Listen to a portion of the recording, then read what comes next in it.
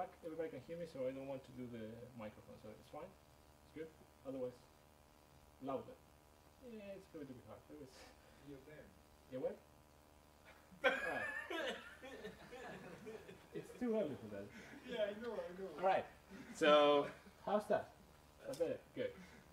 So, that's good. Okay, a couple of things. So, I sent an email around with a Dropbox link with the image that I'll be using afterwards. Somehow I did something wrong. I just sent the email in the invitation for drinks last night, so you will see it like that. So it was early.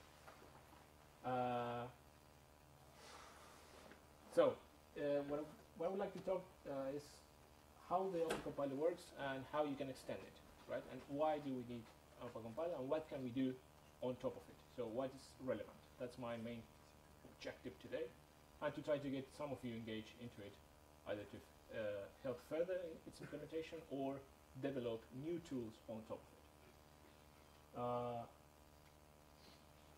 Sometimes I mumble, so I do like blah, so please stop me, ask me any questions that you want. Don't hesitate to ask any questions. So this is kind of the overview. Sorry.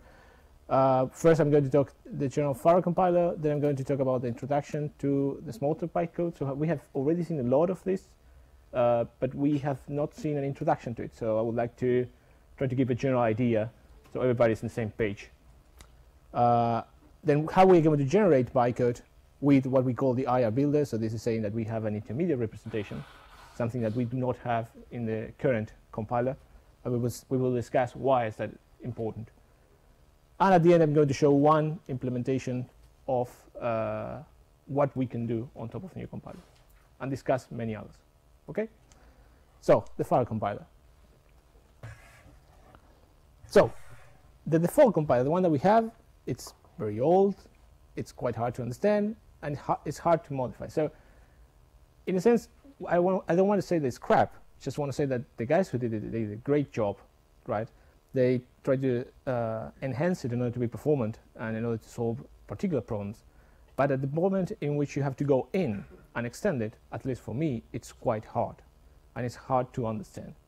So the question is, how can we provide a model that is suitable and we can understand it quickly and extend it quickly or with some guidelines, all right?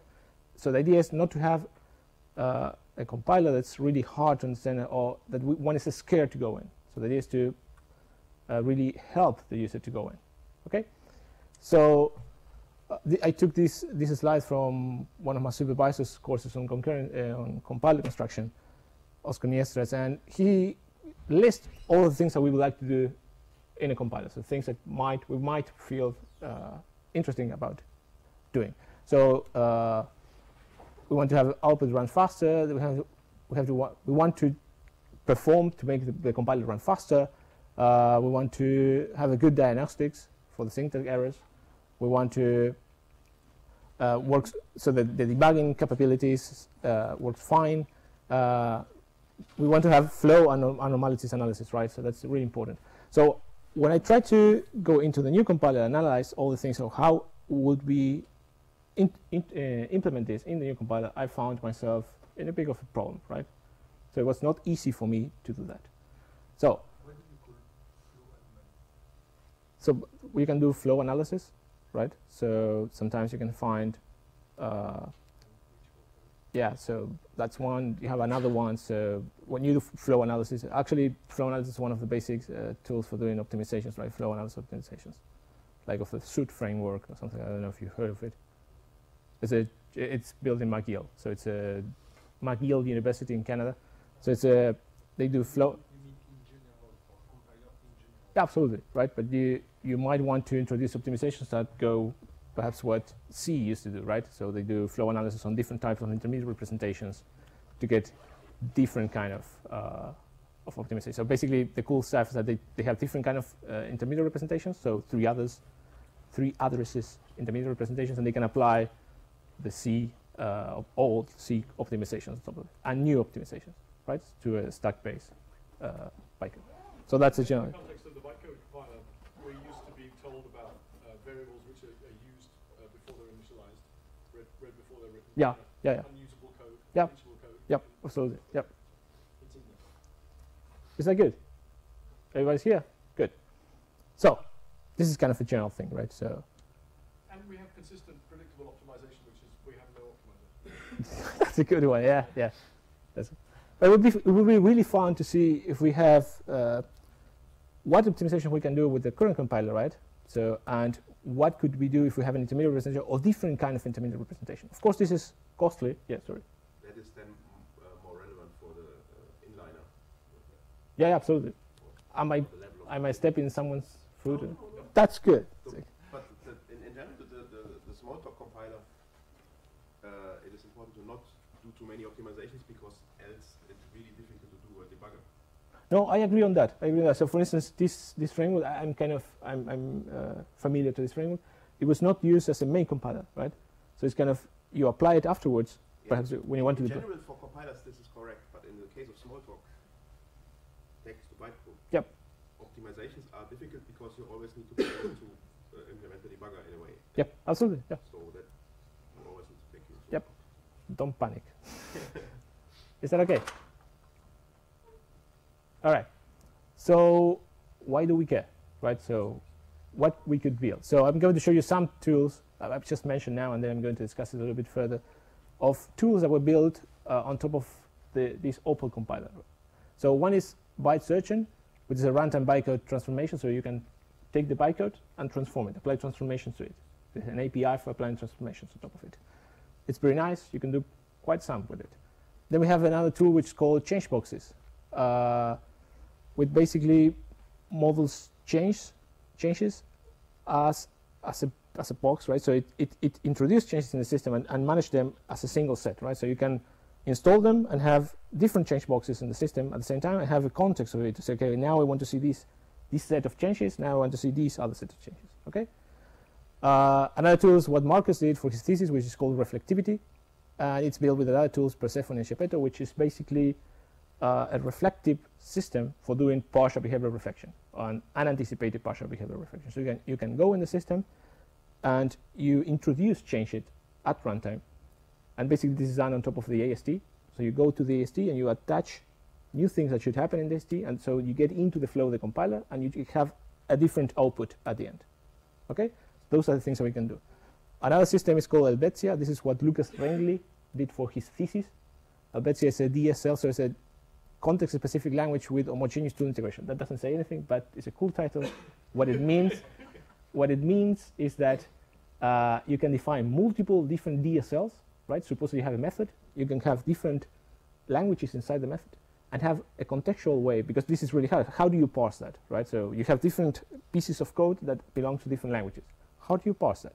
So in this way, this provides a framework which you can define different contexts for that to be parsed by different parsers. Yes, Igor. Yes, and one of important requirements for compiler in order to do that, to make it really pluggable architecture.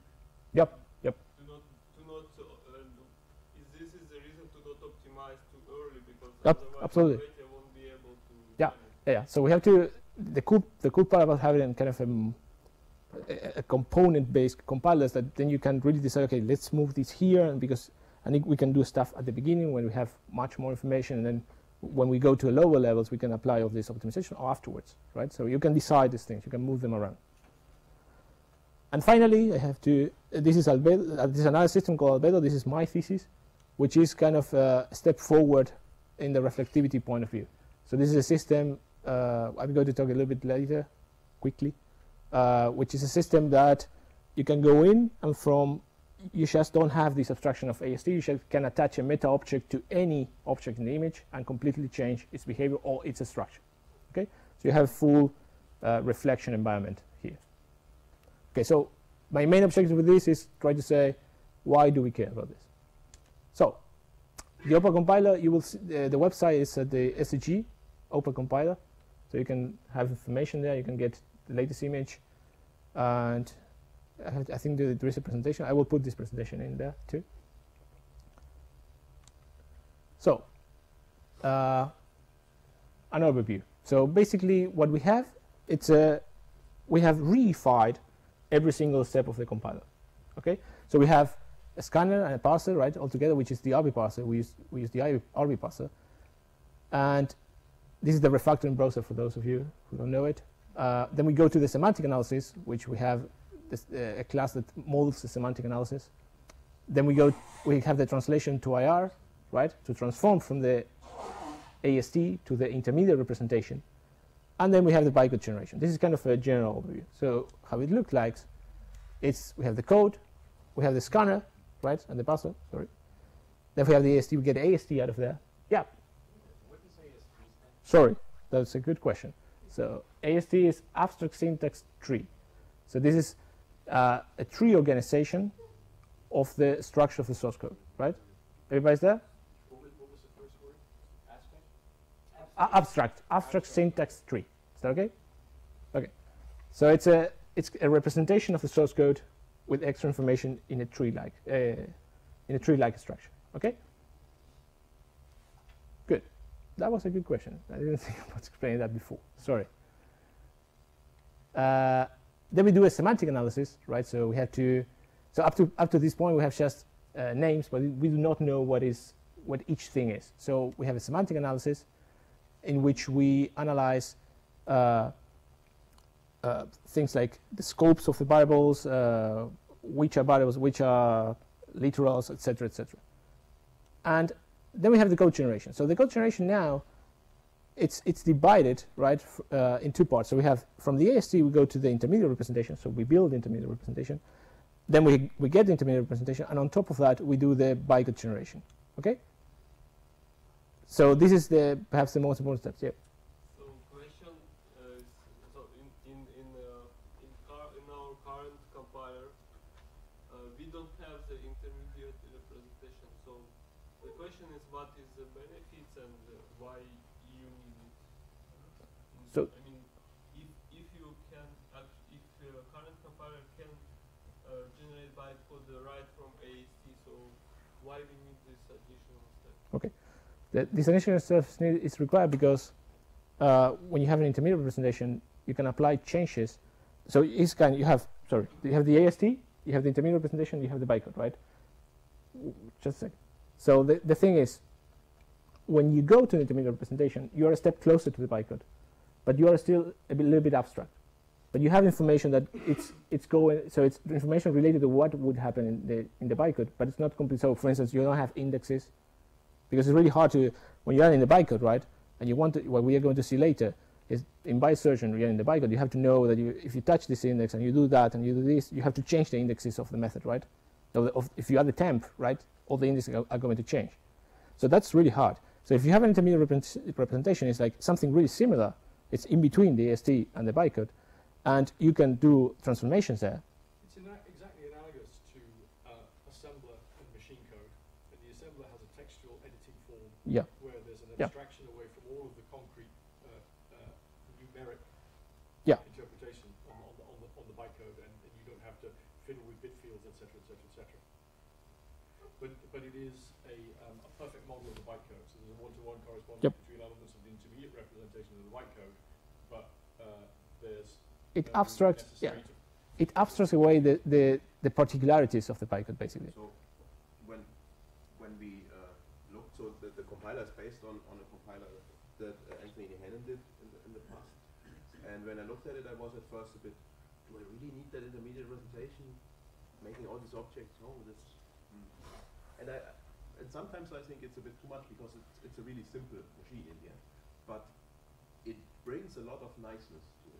So one thing is that we have a really nice symbolic assembler that we will see later that is really usable by normal people. And the other thing is that the bytecode transformation gets really trivial. Because bytecode transformation is hard, because adding an instruction somewhere in the code might mean rewriting jumps. And that can... Yeah, that's another thing. The jumps will have... I have a question. It's just stuff. So, in 96, 98, I asked a student, I said, oh, we have the Lego Mindstorm box on my desk. Why don't you compile bytecode? We text quick, you extend the visitor, and you compile bytecode to the Lego box, and we have fun. He came back 3 days and he said, there is no visitor, it's quick. I said, what? there is no visitor in Squeak.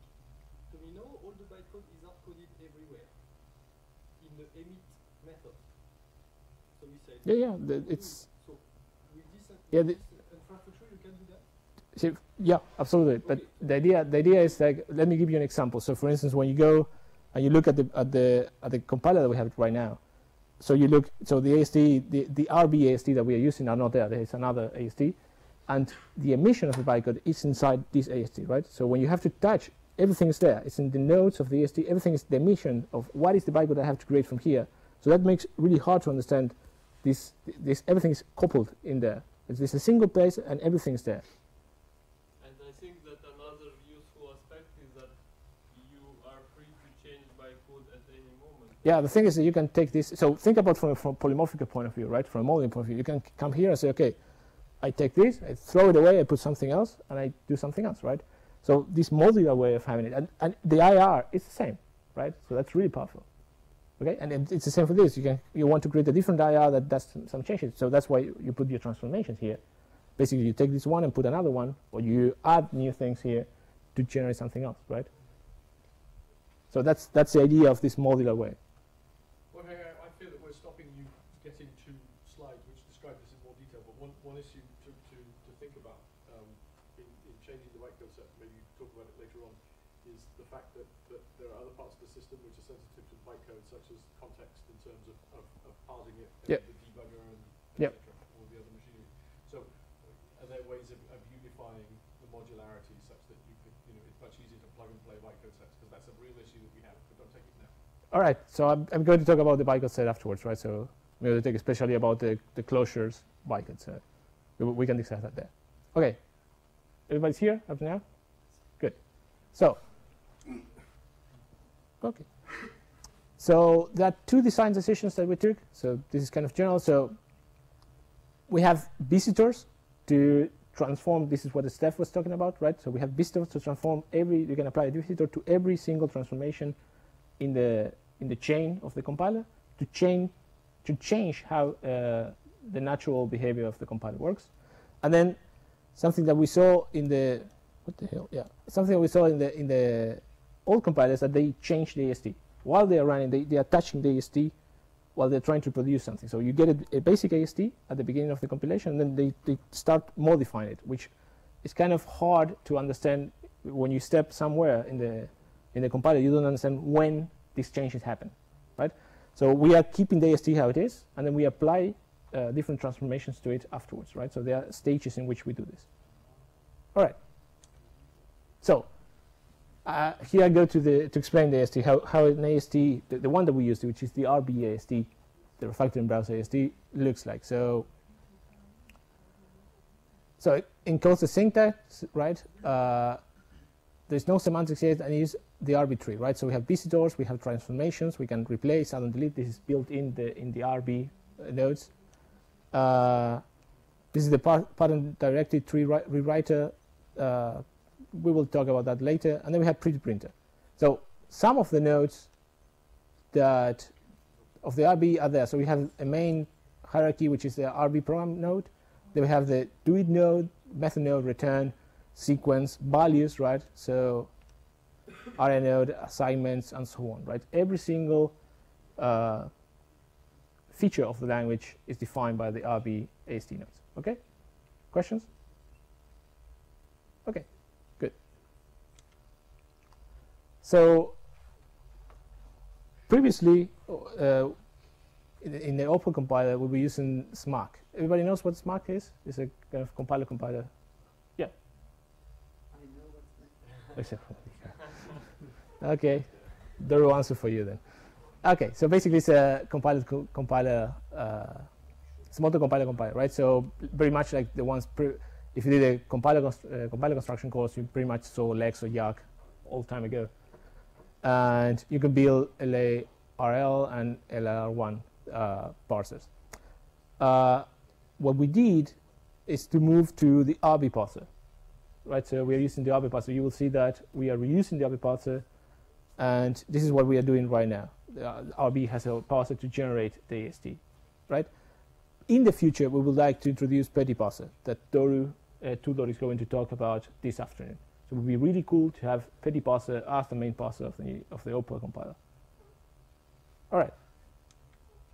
So I can take the RB parser and say parse expression 3 plus 4, and what I get is basically, if I explore it, I get. You want to show it? We will see it. Wait. First, do you have an idea? A message node, and we have the parent. So there's a tree structure, right? So we can go up and down. We can traverse this tree, and we have the different parts. So we can see that there is a literal node which is the 3, right? And we have a message node which is the plus, right? And the internal part is the other literal token. Where's the 4?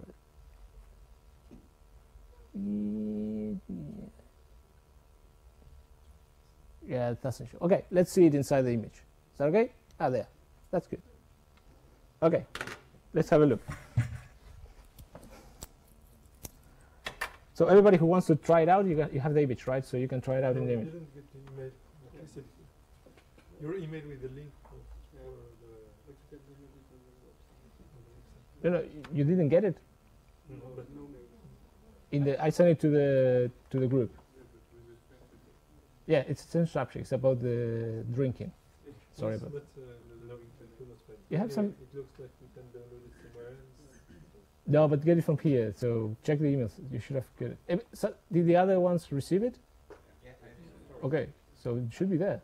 Just an observation that just 2 weeks ago I was frustrated in Slang at not having a parent link and having to search the entire AST from the top to just discover the parent. The parent is very useful. Yeah, these kind of structures help a lot, right? So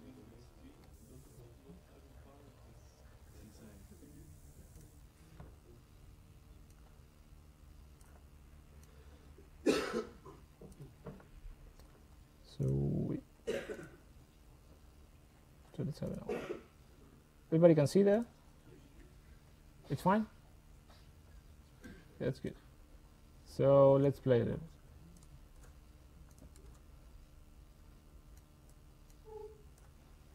That looked good. Okay, so we said 3, 4. Is that correct? Okay, so a couple of things. So this is the main. This is the compiler, the new the Opal compiler, right? Which is strangely called Clojure compiler, but it would change. For historical reasons. It was kind of a big step to put the closures in. We suffer a lot, but that was fine. No, historically, it used to have its own closure implementation. Right, that was the thing. It Yeah. had a different closure implementation, which worked by not modifying the bytecode set. Yeah, yeah. Exactly. But we've And the stuff. we've compiled to keep the name somehow. All right. So basically what you do is, this is the method to make a compilation. So here we have a mock class, right? So we put there just to not modify any other class. And then you have the classify and the notifying. This is not necessary right now, and it failed, right? So if I inspect that, right, what I get is, I get the AST, right? So it's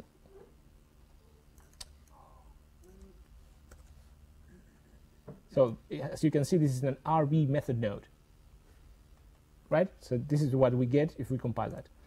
And the structure of this is good. So of course the parent of this node, it has no parent, and this is a method node, so it has a body, right? And the method nodes, the body is a sequence node, so it's a sequence of statements, one after the other. That's the only node that the method node has. So it has a parent, which is actually the previous node, which is the method node, and then there is the statement. So the sequence node has the statements, which are each of the statements that it's composed of.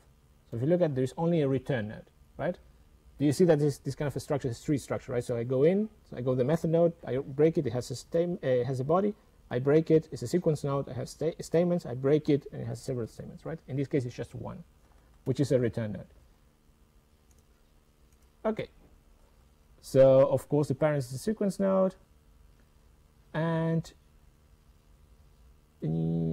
here, in the value, this is the value, this is what it's going to return. It's a message node.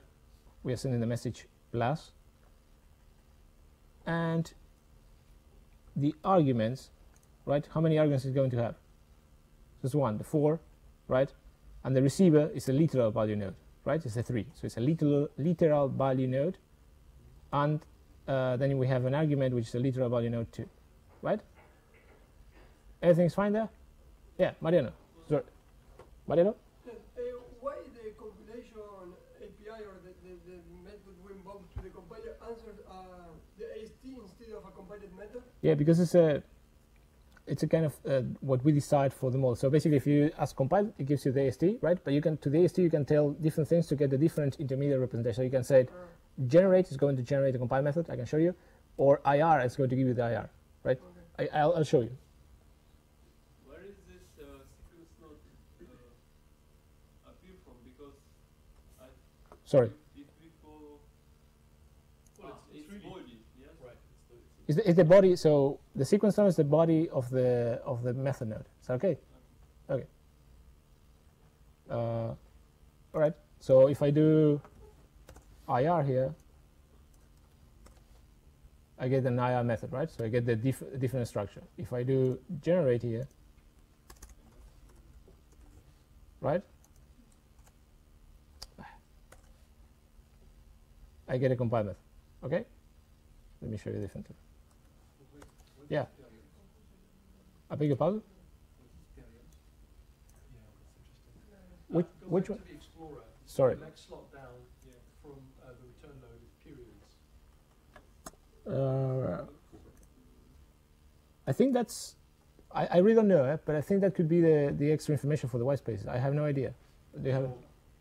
The RB pass-through is a bit special because the refactoring browser would like to recreate.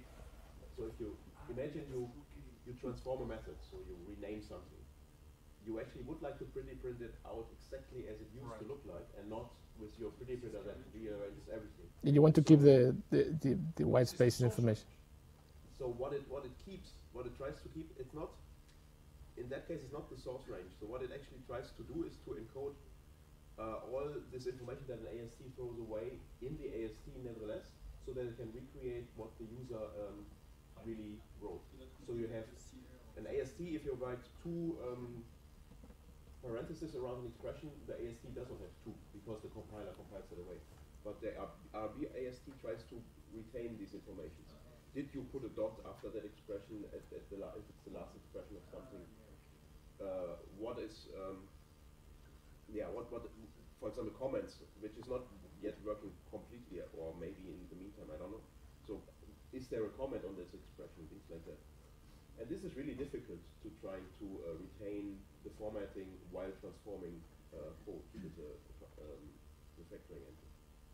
Lucas has changed this because when I used the refactoring browser to the rewrite engine to separate object memory from the interpreter, I really needed to keep formatting, and I had to add some new format preserving transformations, and it seemed I never came up against period. It seemed to be very simple in the stuff that Lucas had done. So maybe Lucas re-implemented that in a better way.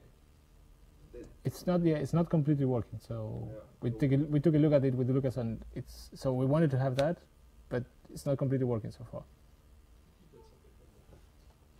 And it is a difficult problem, and you need to revisit it to think about how to do this. Well, I think that the way to do it is you just hold on to the original source range, and then whenever you have to do a transformation, you're forced to do a parse in place, right? Because you're always parsing some sub-expression, and you know from context what the parse looks like. So it's very easy to find the existing pieces of text.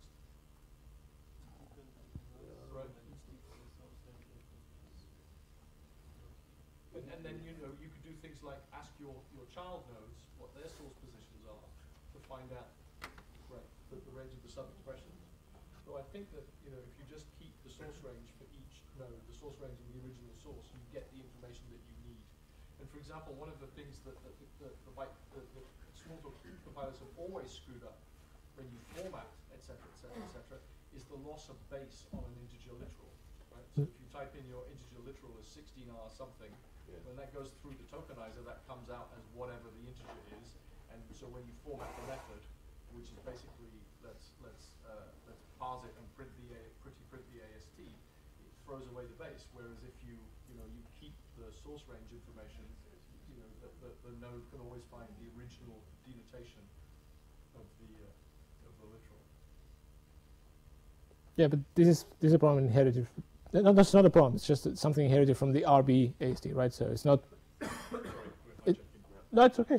It's fine. Okay, everybody's there then? All right.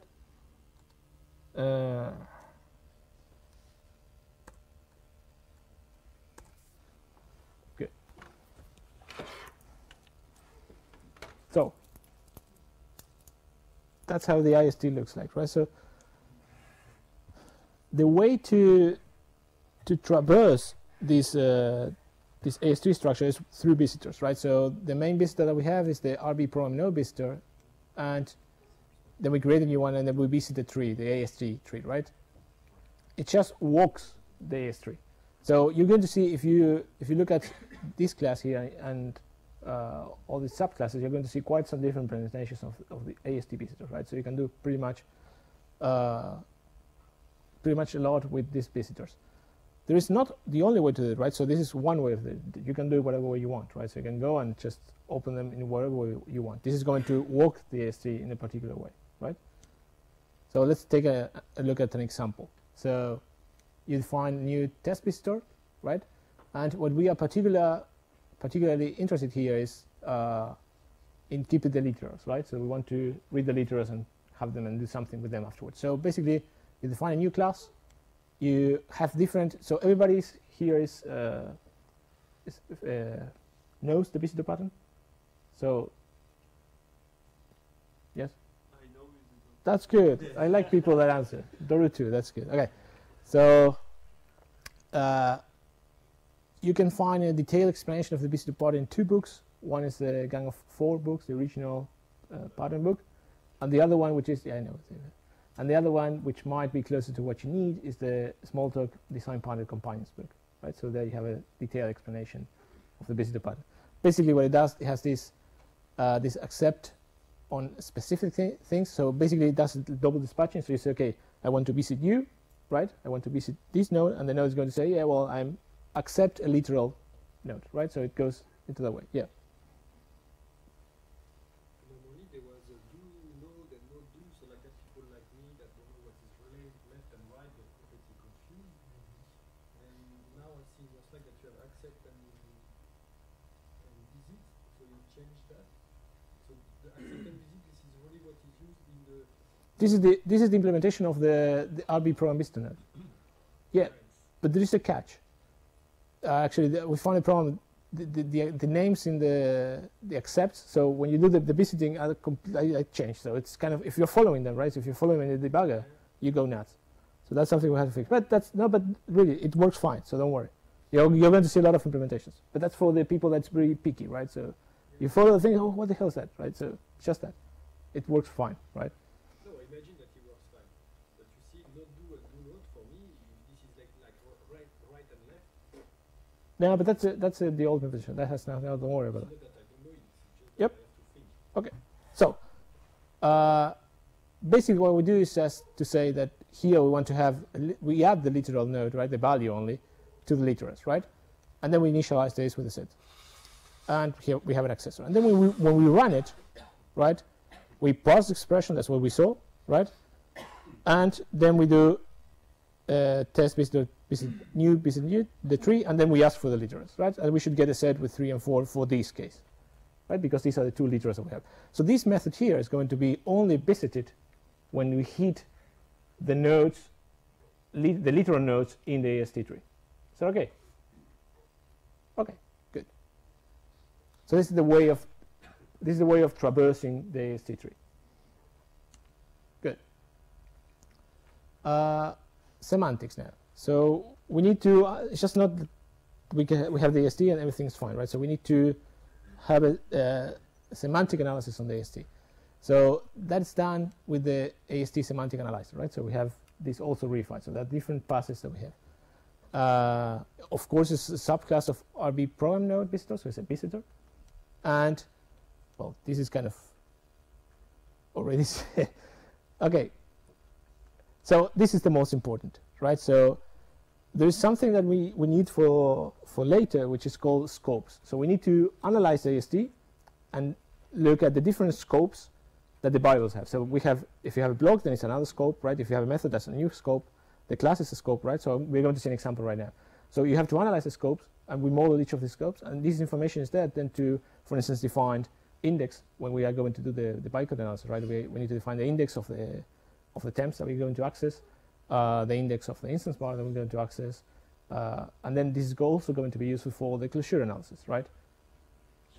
No problem. So let's take a look at how this looks like.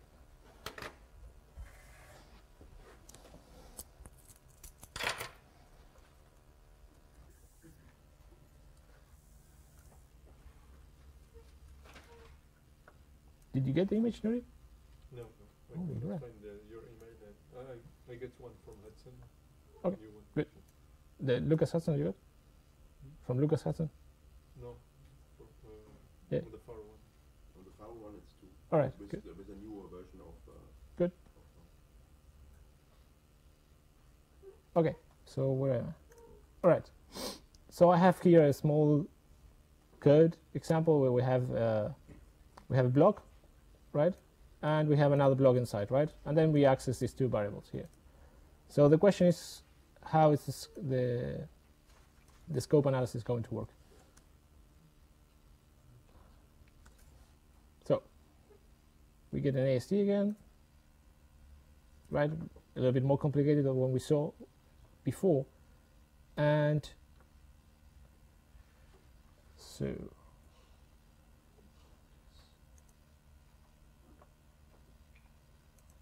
okay. So what we can see here is that we have a method scope, right? If you, yeah. So we have the if and if units, but I don't have the workspaces. Those are mine. Is there a way to redo it or something? You mean these examples? Yes. Ah, sorry, I should have said that. Wait, let me show you something. Sorry, just a second. So there's a cool part about this is that it has quite some tests, and these tests are quite nice because you can see a lot of examples there. So you can grab these examples and run them. So for instance, you have we test each part of the compiler, right? So if you want the bytecode, in this case, it's an AST. The yellow one is because we are working on them, so don't panic. It's not completely broken. And in here, we have examples of different implementations, and you can run and look at the code, right? So it's not that you have to follow this particular example, but you have a bunch of examples here in different sections, right? So you have the AST test, so you can see how different part of the AST works, and then you have the compiled AST transformation works, the IR transformation works. And I think that, so basically the name of this test that I'm looking at, the test block temp, is a test, right? So you can have the complete example there. So if you search for implementers, you will find it. Okay. Jorge, sorry, I stupidly looked at my email and so I missed. Have you given yet an overview of what we're trying to do with the closure analysis? What we want to try and do with? I will explain that in a couple of slides. Sure. Is that okay? Yeah, that's good. It depends on how we go, how deep we go, because it's kind of, I try to give an overview of what we want to achieve, right? Okay, so where were we? Okay. So the idea is that there is a tree structure too of the scopes. So basically, we are here at the method scope, right? So this is in the properties because we didn't want to change the AST, right? So this is in the properties. So this is a method scope, and then we have an outer scope, right? The outer scope of the method scope is an instance scope, right? And if I inspect that, the outer scope of that, it's basically a class scope, right? The idea of this scope is to, so this is the last one, right? So there's nothing up there, all right? So the idea of these scopes is to keep track of which variables belong to them, right? So for instance, right, so for the method scope, the variables that we have is block 1, right? Block 1, block 2, and block. All right? Those are the variables that are defined in this method, that belong to this method scope. If I go in the body, of course I open the body and I open the statements, we're going to get into some blocks there. So here, do you see that there are many statements? Yes, there are 3 statements, and I take the first one. If someone gets lost, just ask me. There's no problem. It's kind of sometimes hard. So, so you see 2 parts here. This is an assignment node that you haven't seen so far. There is one part which is called variable, which is the assignment part. This is we are assignment block, right? We are assignment block. All this here, and the value side is a block node that we're interested on. And if I go to the properties here, I get a block scope. All right, and in here we see that the argument variable is the one defined. So, okay, so this is a way of organizing how scopes are defined. So modeling the scopes that are defined in the source code. Okay. And this is particularly useful for later to decide what to do, how to index them, how to organize the indexing. Because depending on the indexing, we have to name the 10 variables differently. Okay. Good. Questions? Good.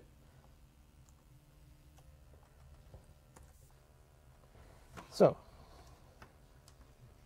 yeah. So this is the same example explained. So this is the how it looks like. So we have 4 scopes. Can you spot which one are those? I could not follow. You were too fast for me. Sorry. The scopes. I didn't understand why you have 4. Okay. So we have. So this is the class. We don't see it here, right? This is the instance scope because this is inside a particular method, a particular object, and then you have a method scope. This is the whole thing, right? Then here, so this is the whole method scope, right? But in here you have a block, right? So this is a different scope. So we enter in another context. Is that okay? Okay. And then inside that we have another block, right? So that's another context. So that's here block scope. So we have 2 different types of scope, right? The block, the method scope, and the block scope. So and we have 2 of those. If I had a third block that is outside, yeah, that would be under the method node. Yes. Okay. Is that okay? Good. Questions? Sorry, wait. Okay. Who goes to it? Yeah, go. What do you need the instance scope for? So the instance scope is because you can have instance variables, right? So they're going to be defined there. It's that they belong to this instance, not to the class. Okay. And then you have, if you access variables that are class defined, then it's in the class. This kind of organization. Yeah. So there is a situation when you need to parse in really different scope. I mean that when you evaluating expressions inside debugger, it takes all the temporaries of current context where you in and allows you to evaluate and use these variables in your expressions which you are evaluating. So this means that this structure is not quite fit for that. Yeah, but you can also change that, right? So you can have different type of scope analysis, right? Yeah, I just need that it's. Yeah, absolutely. No, that's true. So the other problem is when you go the other way around, right? So when you go from the, because you have to have the compiler, right? Because that's what you're saying. The debugger has that. So the problem is much more from a decompiler point of view, in which you don't have all these things. No, you don't need to have the compiler. So you were saying that you want the debugger, right? You can say that, okay, I want to evaluate this expression for this context, inside of this context. Ah, right. Now I understand. Yeah. Yes, that's different. Size context has the stamps and. Yep, absolutely. Yeah. Class and Yeah. method. No, this is for just these cases, right? In that case, but you can have that, right? So you have to change the way in the scopes. You have to define a new way of scoping. You can have you take this analysis, right, and you put your analysis. You can. So probably there will be some additional scope between. Yeah. So that is what you're doing is basically like taking this and putting it in another place, right? So that's what you're doing. Yeah. So the class pool and things like that. The class? Yeah. This is associated with the class scope? I really don't know that. I haven't seen an example of that. I would guess so, but I don't know. So in general, the naming is not really nice. So we want to actually revisit that stuff. To have really because normally you talk about global scopes. And Okay. Then, back to the question of Igor or something related. If I compile, I relate something in a workspace. Yep. Is there an upper scope which is the workspace? No, it's just it goes up to the method only. So it builds a scope for that. it builds a scope, yeah. Special instance scope. Actually, you also have a do it. It would be a do it AST node, right? So if you saw it, there was a do it Yes, AST. but then if I have variables that are local to the workspace, Yes. in which scope Yeah. they will be? There's a scope inserted there for that kind of. I don't know, but I think it's a do it scope. Yeah, there was a do it scope. I can check if you want. Okay. I don't remember. We can check, but it builds a scope for that particular. Sorry, is that okay? Okay, good. Anybody else? All right. So, this is the part that Elliot wanted, right? So this is the besides in the semantics, besides the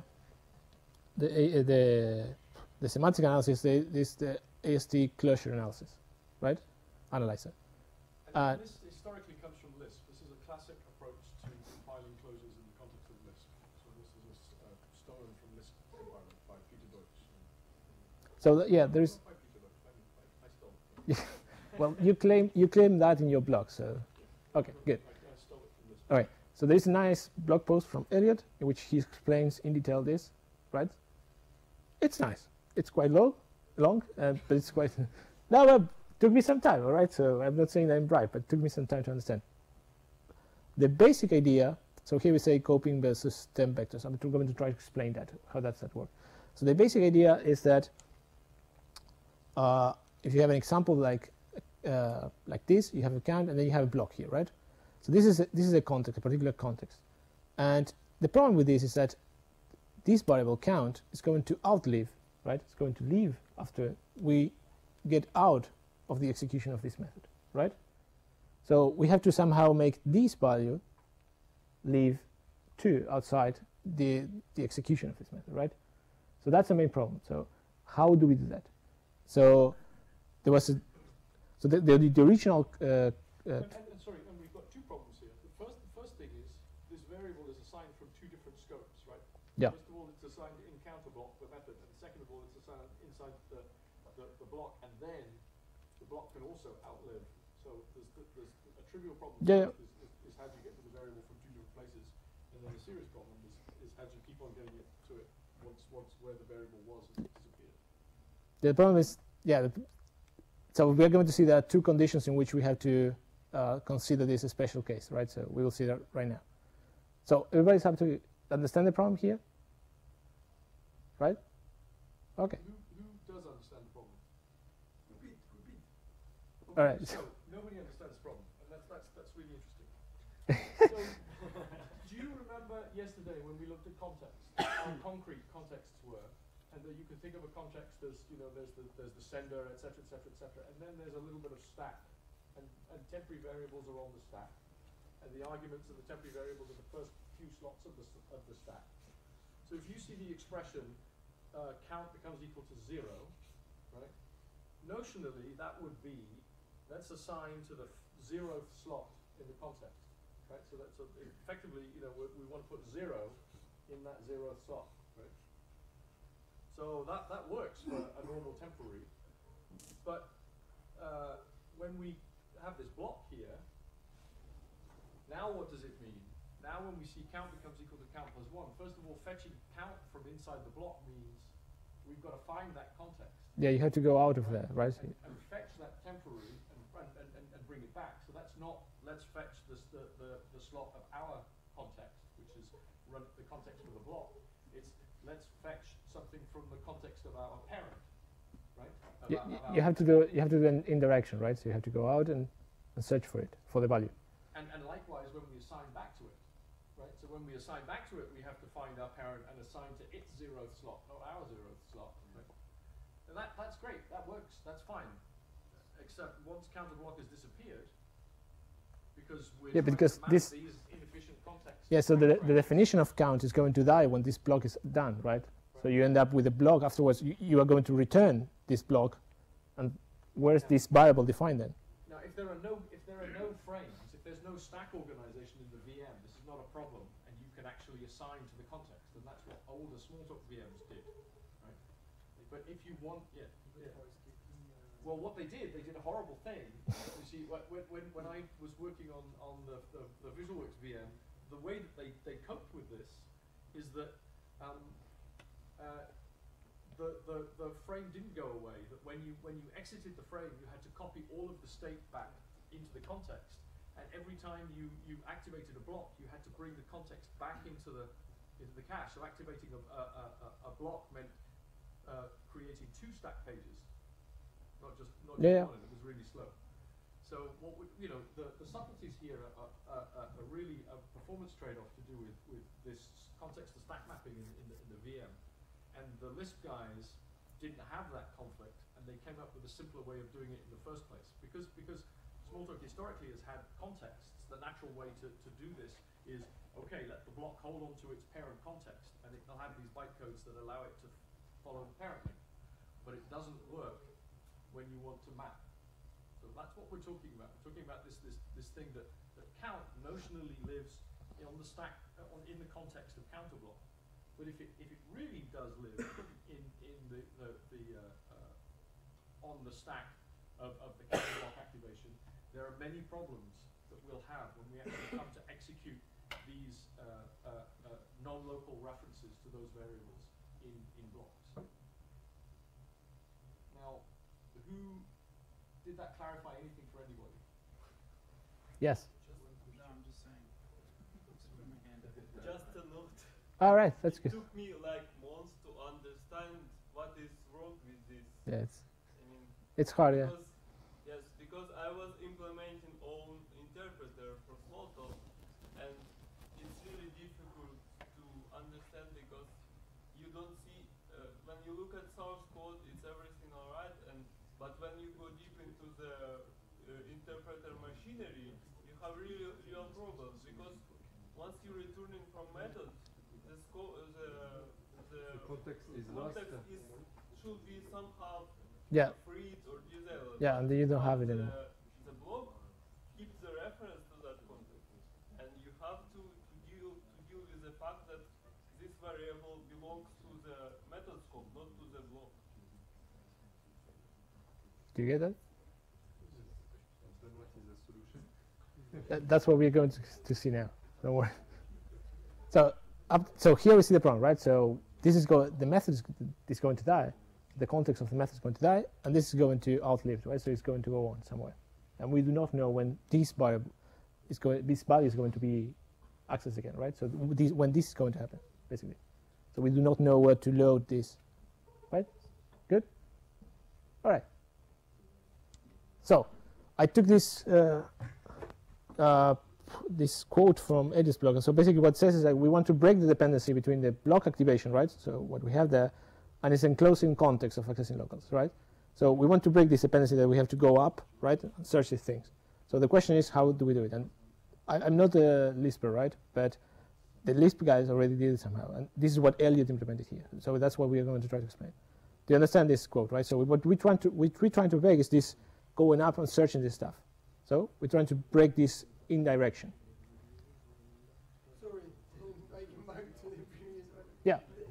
That problem with the block is the one that it was fixed with the fixed temps, or fixed temp is another. It's horrible hack.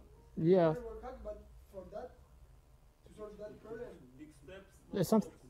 No, it was just one case or a couple of cases. I don't know. Okay. Right? Good. Fix them. Just copied the method context, and that means that it copies too much in some cases. So it would fix that. Huh? It would fix the previous problem. Fix stems and the current image is a no option. It does not. All right. So I have here an example which is the in check into, right, of collection. And this is also taken from the blog. So basically what we have here is it's a block, right? And here we're doing the same thing, right? We are assigning something which should be, next value should be in the current context, right?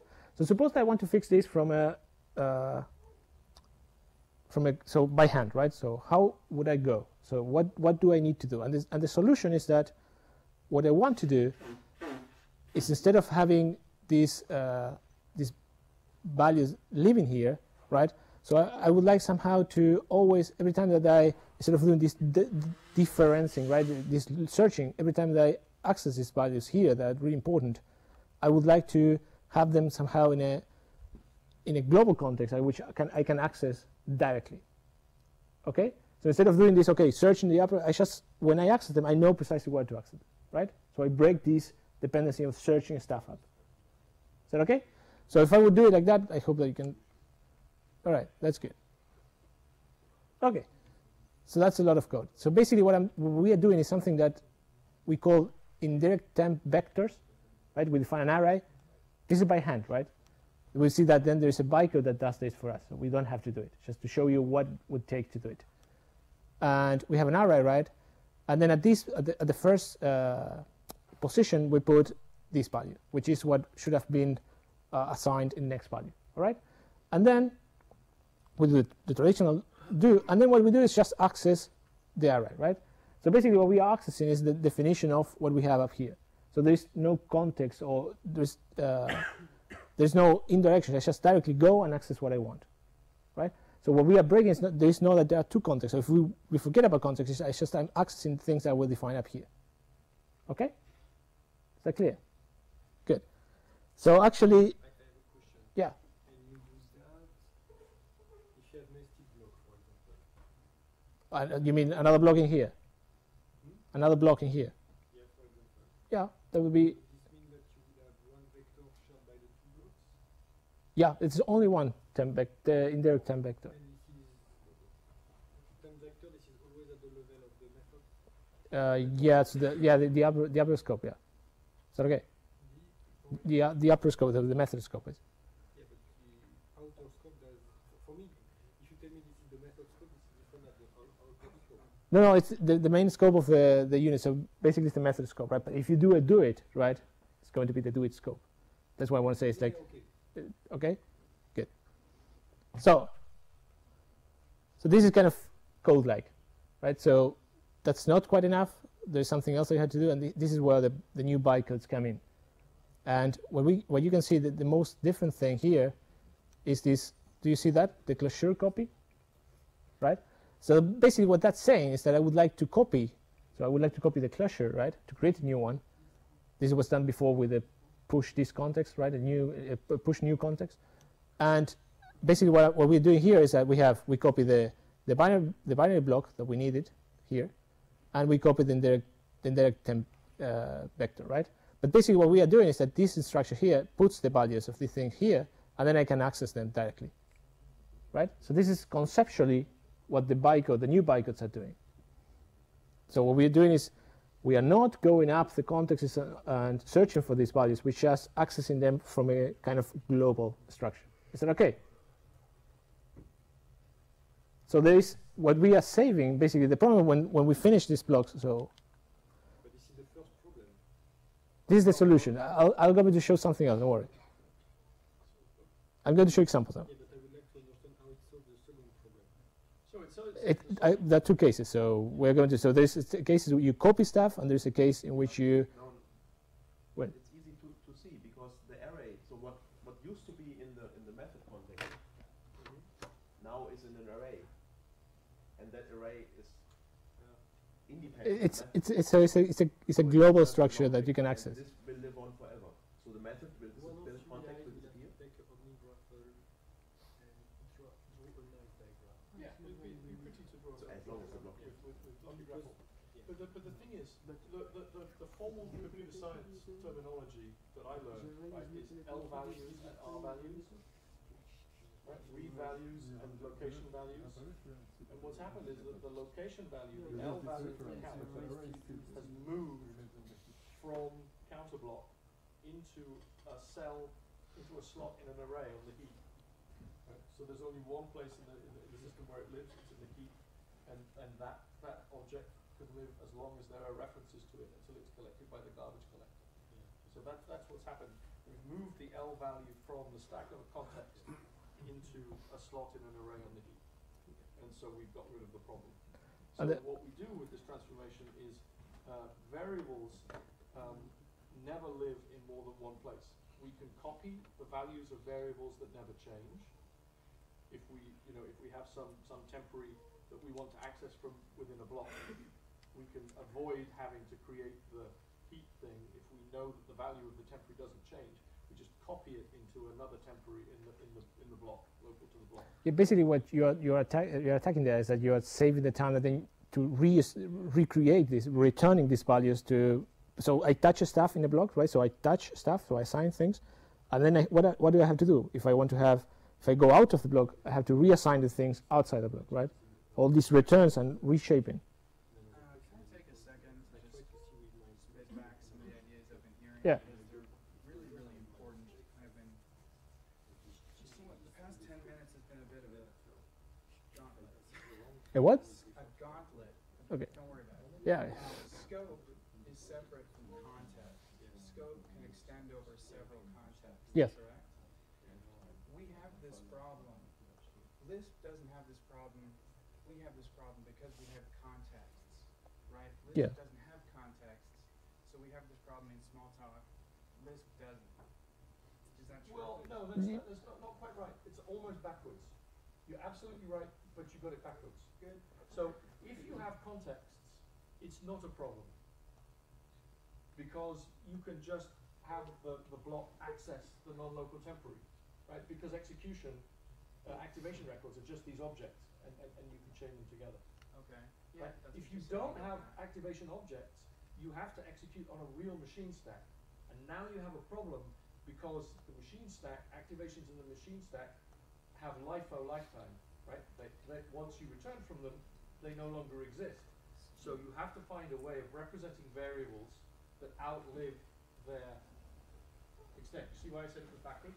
I kind of. It's like an abstraction between the two, and it's not a deficiency in Smalltalk. It's a choice. And so you go immediately to the straightforward. You go right to the metal in Lisp. They're always right. Okay. I get that. Fixed temps is historical. We don't use fixed temps anymore. I think in 2006 I came in and people would use fixed temps, and I never understood why. And that's because the scope of the block is separate from the scope of the method. And the block, as I understand it, would disappear and gets consumed, and you would still need those arguments. And so you pin them to the method context. Yep. But that was when we had an implementation that was an inadequate closure.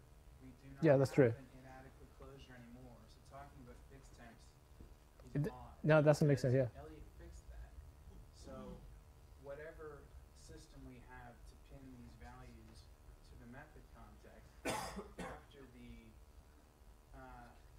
block has been annihilated, that gets taken care of automatically now. Yep. So talking about fixed temps is really not. Yeah, so something that perhaps we have to stress is that you don't have to do anything right now, right? So what I'm showing is just the internals for you to understand, but basically it happens and you don't see it, right? Right. And the previous cripple closure implementation, now it works fine. So there were some tests for testing how the closures were working, and they were broken, right? Until the point that we make. I'm done. Now I understand basically these issues, and you're dealing with them. Yeah. They're key in creating a compiler. So back to you, thank you. Okay, good. Anybody else? Okay, good. So let's take a look at an example, right? So we have here a method, and we have an assignment here and a variable here, right? So there are two things that we need to look at when we are going to define which values are going to be copied and which values are going to be into a remote temp vector, right? So which we need to be global somehow. There are two cases. So in this case, what we can see is that this variable here is going to be read in the block, right? Is that okay? So what do you think? They should be copied or they should be in a temp vector?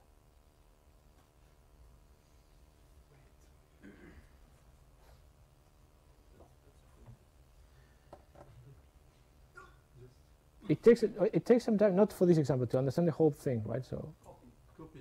why? Why? I had 50, Because 50 you, chance. Yeah, I know. because you don't need to change it. Yeah, because that's right. So basically, it's like I just access the value, and the value I can put the value there. That's it. I copy the value, and that's it. I don't have to return anything there's no assignment to it. So basically, I don't have to recopy after this block is executed. I don't have to go anywhere to recopy the values, right?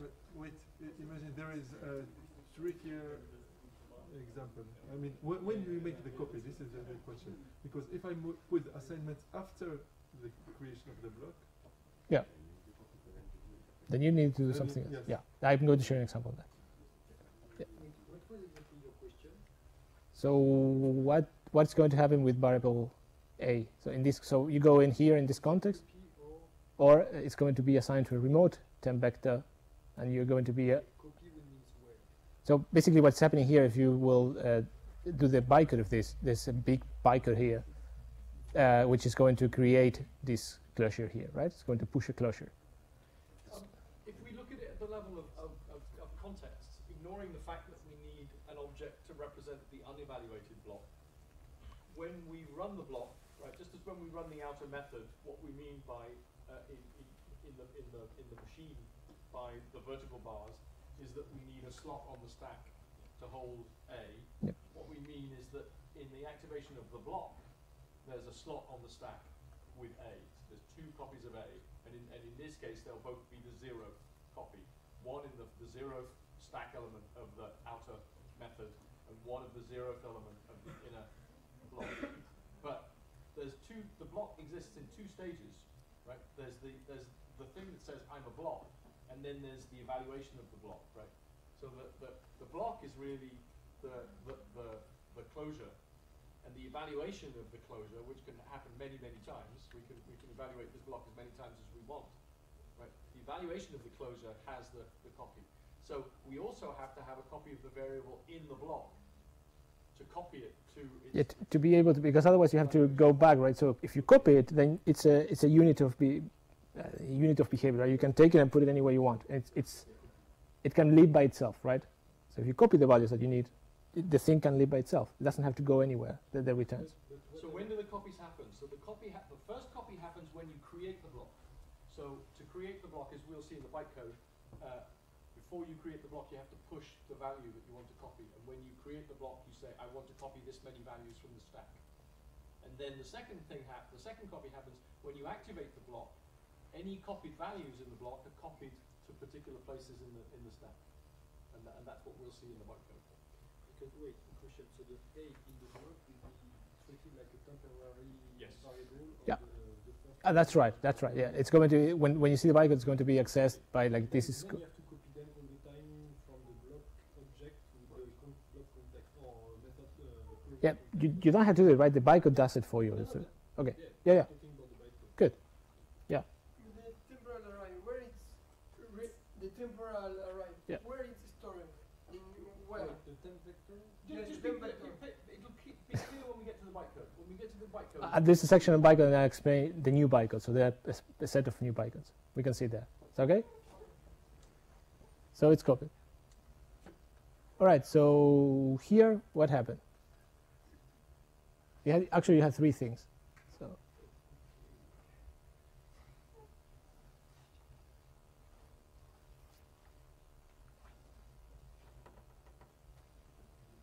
I like this exercise. No, but like that we can think. That's good. So in the index in the first one, we just refer to we can just refer to the temp vector. We have a between There is one copy Yeah. for the index.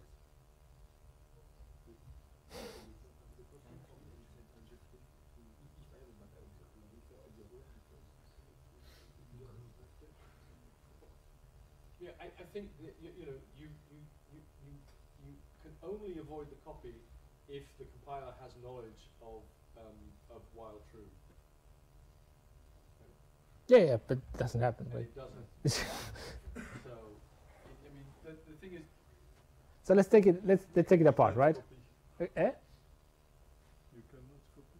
Okay, let's take it apart. So we have 3 variables, right? We have one block here, right? And we have another block there, right? Is that okay? Good. So let's take the smallest one. What do you think about that? You what? No, you cannot copy because you have the while true, and so you can iterate or operate from one iteration to the Yeah, but just take it aside. So take it apart, right? So look at that. Just 1 second. So is it the copy or is it a remote there? Just look at that one, at that block. That's right. Good. Yeah, that's good. I just wanted to check if everybody was with me. I would think that in each loop a copy would be made of that you would copy each time you run through the loop. It's actually every time that the closure is evaluated, right? So, Yes, so I mean, yeah, but there's a, right. yeah, but there's something. Don't worry. There was someone. There's someone. No question. Okay, good. and this should have come before I did. All right. It's all interconnected. Good. So now let's take the big one, right? So let's look at a collection. It's one by one collection. Am I reading it only, or am I assigning something to it? Here for the value of the variable, it's just reading, right? Just reading it. And here with index,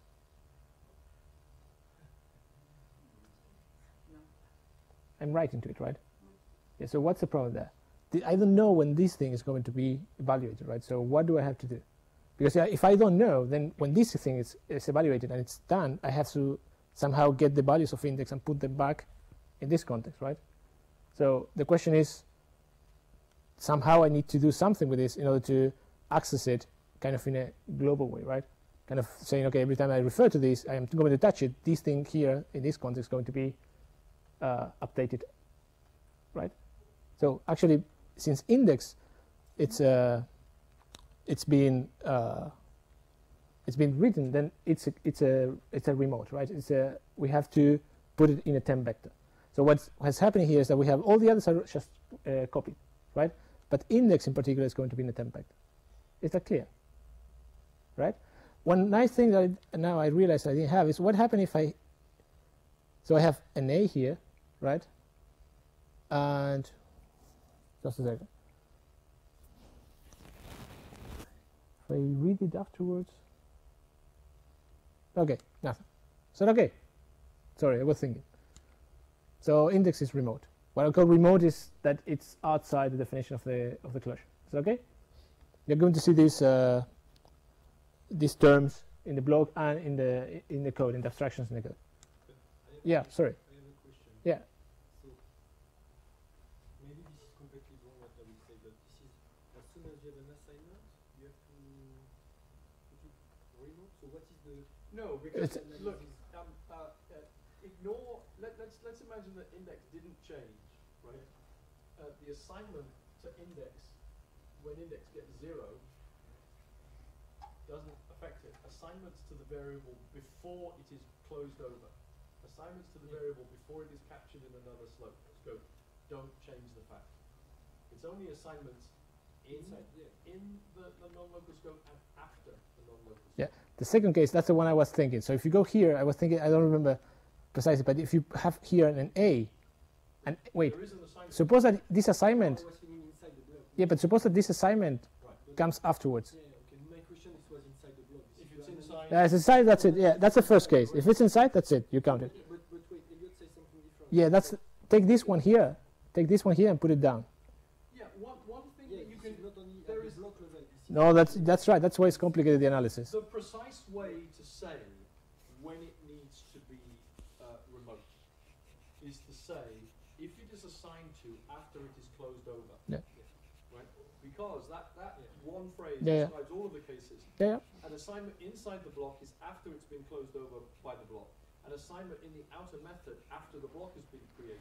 Yeah, but I understood that now, but it took me some time to, because it's not, yeah. So yeah. The thing is that you say that's perfect, but the problem is that most people don't follow that. Yeah, you have all these different cases, and actually, The rule for priorité adroit. You know that thing? So Adele Goldberg told me this. This is great. She was talking about how precise definitions work and how people come to understand concepts. And she was delighted that the rule with French roundabouts, which thank God is no longer the rule with French roundabouts, because I think it killed hundreds of thousands of people a year, but never mind. The rule with French roundabouts is called priorité à droite, that you give priority to the person coming from the right. So that means in France, when you advance, because you drive on the left, you advance to a roundabout, you stop, because there's somebody coming in, right? And then as you come round, it's the other way around. You're on the roundabout and you stop for the guys coming in. It's insane, right? You're halfway around the roundabout, it's like, no! And so you can drive onto the roundabout as fast as you like and then you have to stop. But when you go to the UK, where the rule is, once you're on the roundabout, you can keep on going and you give priority to the person who comes onto the roundabout. Priorité à droite is exactly the same because you're driving on the other side of the road. So if you express the rule as priorité à droite, it works both for French roundabouts and English roundabouts. She thought that was fantastic. Of course, that doesn't correspond to people's mental models at all. People's mental models is, I want to stay alive on this roundabout. Right. It's the same thing. Let me a couple of more slides and then have a break. Is that okay? Good. So I give an overview of what is left. So we spend more time. Okay, good. So now intermediate representation. So this is the next part, right? So we talk about what's happening in the AST analysis. So intermediate representation, it's semantic like bytecode, yeah, but it's more abstract. That's what we said. So we don't have indexes. We don't have. So the jumps we're going to see afterwards. The jumps are jumps to not to a particular position, but just a jump to a label, right? So in that way, the intermediate representation is different. And so you build the intermediate representation by applying what is called the AST translator, right? So we translate the AST with this class to an intermediate representation, right? Of course, it's a visitor, right? And it uses something called the IR builder. So the IR builder is a quite nice class in which you just tell them what you want. So I want to push temp, I want to push this temp, right? This name.